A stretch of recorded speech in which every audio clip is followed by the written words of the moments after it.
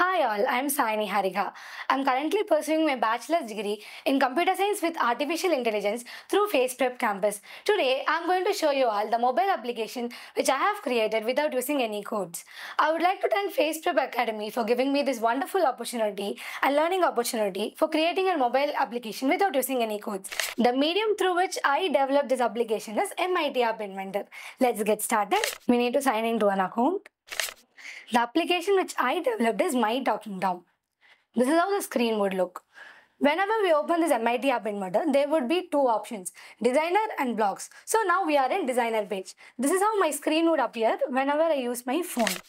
This is my screen 1, and the components which I added is Text-to-Speech 1, Speech Recognizer 1, Button 1, Image 1 and Button 2. This would lead to a Blocks page.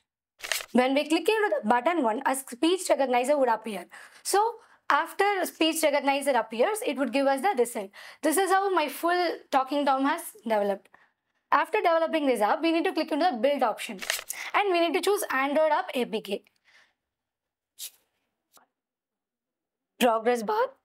Until it reaches 100, we need to wait. After it reaches 100, we need to scan the app. In order to scan the app, we need to install MIT App Inventor in our mobile. This is how the mobile application would look. Yes, it's 100%. This is how the page would appear. We need to click on the QR code option and we need to scan the code. As I've already installed my app on phone, I'll just show you that. This is how my mobile application would look. Talking Tom. Let's give it a try. Thank you, FacePrep Campus. Thank you, Face Campus. I hope it was audible. Once again, I would like to thank FacePrep Campus for giving me this wonderful learning opportunity to create a mobile application without using any codes.